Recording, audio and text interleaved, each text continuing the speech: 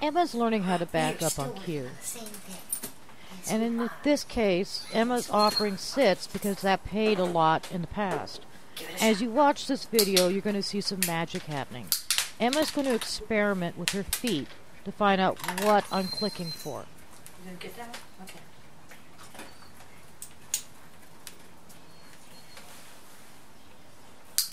Is it this?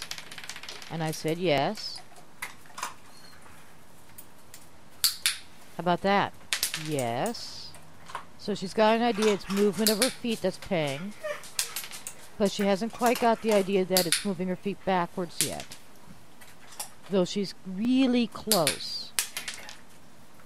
And she's starting to offer backwards movement more than any other movements. But she's going to have this burst where she tries to figure out what it is. Is it going to your side? Remember, we used to work on swing finish. So now she's pivoting her butt around to kind of think about swinging into position. And that didn't work, so try a little harder. And how about trying to go in that position? That didn't work. Let's try moving our butt that way. One foot moved backwards. Well, so we're trying to pivot again. And then there, see? That dancing backwards was her going, really? Just moving my front feet backwards? Some serious thinking there, and she let out a huff of air because she's really gotten into trying to solve this problem. And she's back to trying to go to my side like the swing finish. And she's pivoting her butt again, trying to do the swing finish. That didn't work. Let's go all the way. That didn't work. Lining up worked. Up, see? We tried to move our feet, our butt to the side. And there it is. She is swinging her butt every way to figure out which direction is what's being clicked. We worked so hard at swinging that butt around. That's all you can remember to do right now. That scratching is her thinking. Yep, that's your ass. And that looking at her butt is like, really? It's my back end? Huh. We left with Emma trying to solve what the problem was, which way I was clicking for her feet to move.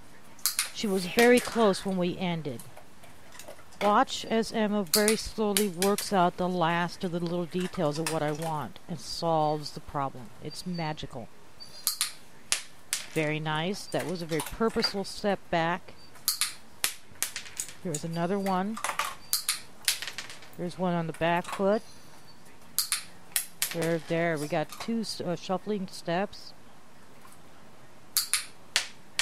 We leaned back.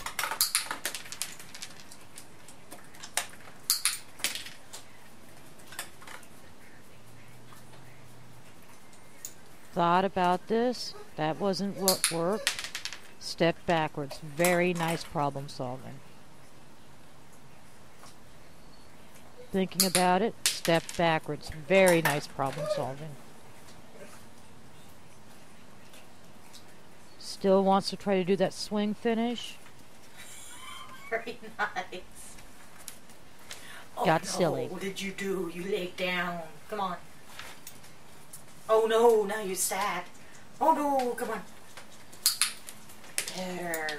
There, got her back in the game.